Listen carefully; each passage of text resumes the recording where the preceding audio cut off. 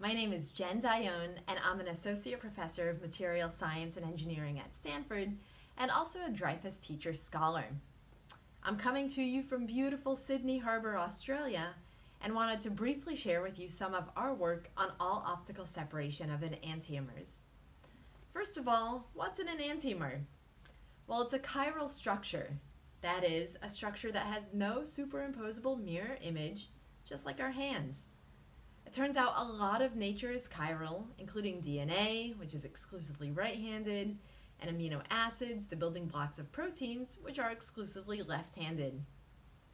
Now, this homochirality of nature is one of life's greatest mysteries, but one that in the lab we haven't been quite as good at reproducing.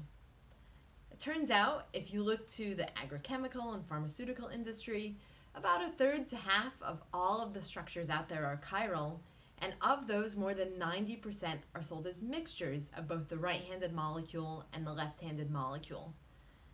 These would include the drug Advil, which is sold as a mixture, where it's known that the wrong-handed enantiomer can actually interfere with the efficacy of the drug, and that's why it takes about 30 minutes for pain relief instead of about 10 minutes if it were an enantiopure.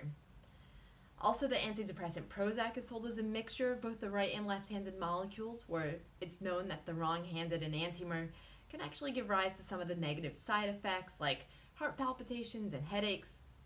And also in a lot of agrochemicals and, say, herbicides and pesticides, it's known that the wrong-handed enantiomer can actually leave residue in soil, giving rise to colony collapse in bees, and also organ failure in birds and fish and sometimes larger mammals. So why is it that so many of these agrochemicals and pharmaceuticals are sold as mixtures?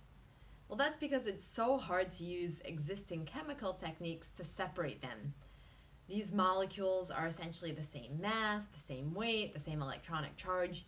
So what one needs to do is come up with a new chemical compound that will preferentially interact with just one-handed molecule, then causing a change in mass. In my lab, what we're trying to do is come up with a more generalizable approach to separate enantiomers that's based on an all-optical approach. So light can also be chiral.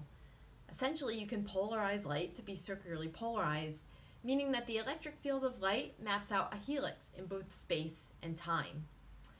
And the idea is that you can take light, say right-handed light, and have it preferentially interact with a right-handed molecule.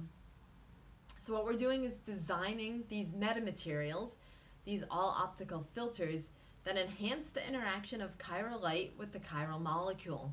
So that way when light comes through the filter, it interacts with, say, the right-handed molecule. That right-handed molecule gets attracted to the light, kind of like an optical handshake, and then pulled through the filter. So we wind up with a physical separation between the right-handed molecule on the bottom of the filter and the left-handed molecule on the top of the filter. So far we've made progress both in designing the filters and measuring the forces exerted by light on the molecules. They're about piconewton scale filters, or piconewton scale forces rather. And moving forward, we're really excited to apply these to next generation separations for both agrochemicals and pharmaceuticals. With that, I hope you have a great Dreyfus Teacher-Scholar Symposium, and I look forward to interacting with you in the future. Thanks. Bye.